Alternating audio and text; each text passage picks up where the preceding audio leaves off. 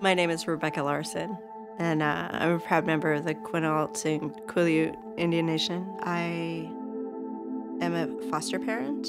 I am a parent. I'm a grandparent. I'm a member of a beautiful community, the Swinomish, that is not my nation, but has become my home.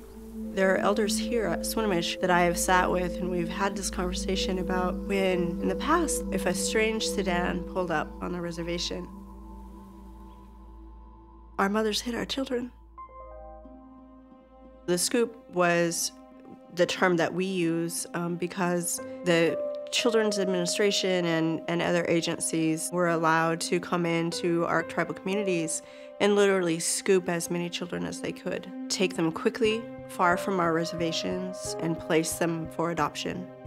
The practice didn't really stop until the early 80s. So this is not some faraway romantic idea of, oh, well, that was so long ago.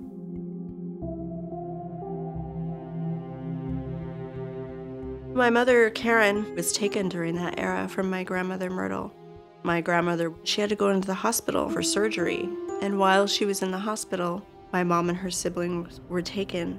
They separated them immediately and put them in separate cars. And my mother could remember driving away from the car that contained her sister and her brother. The Superior Court judge signed off on the paperwork within a matter of 4 days and said that my grandmother was morally unfit to raise her children. There was no explanation given. After her children were taken, some things never healed in her. She left the reservation.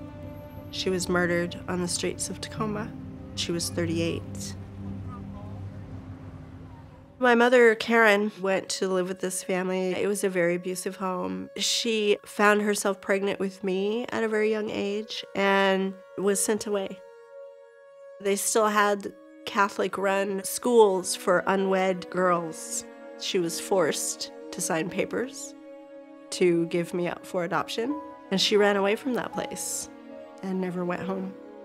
She carried that brokenness with her out onto the streets, which is where she lived. She was unseen and unheard and never allowed to come home because of those systems that were in place to keep us from our communities.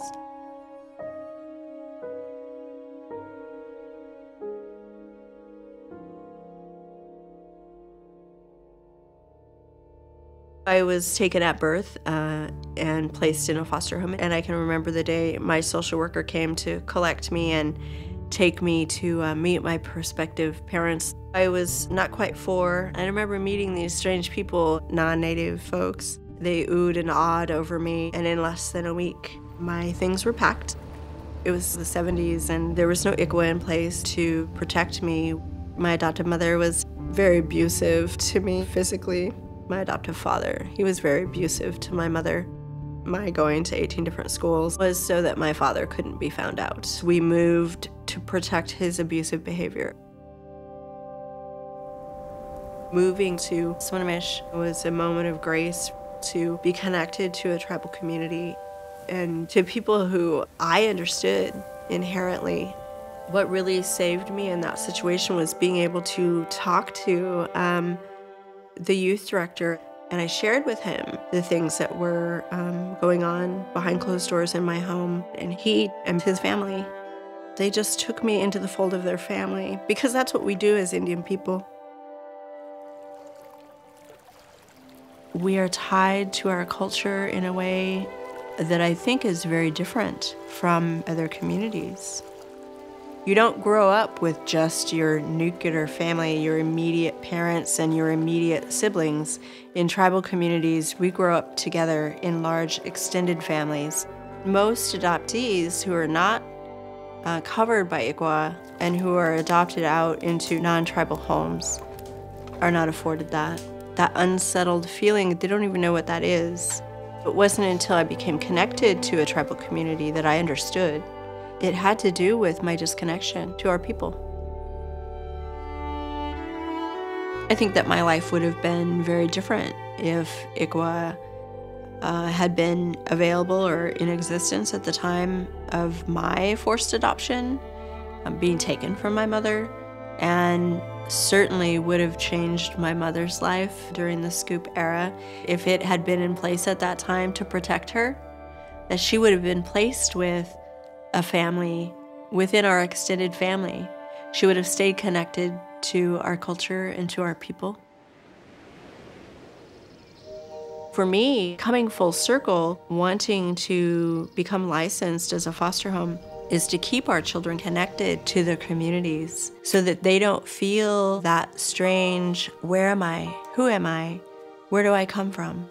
I didn't become a licensed foster parent in hopes to fast-track adopt children. I have 2 boys in my care right now, little boys who are lost in the system. There are people longing for them to come home. When I tuck them in at night, we pray for their mom, and we pray that she can do the things that she needs to do. Because as a foster parent, your goal should always be reunification. The assault on our communities against our children, it continues today. When our children are lost, they languish in care. The disproportionality of the numbers of our children who are in extended care, who do not return home, are horrific and wrong. And ICWA is in place to protect us from that. Sometimes people say that the issue is too complex. And when I hear that word, I think about my mother dying. I think about my grandmother being murdered. I think about my great-grandparents. And I think about our ancestors that have prayed for us as children and as great-grandchildren and as far down as they could think ahead. What ICWA brings to our communities is the hope that our children are going to be connected to us and not lost to us forever.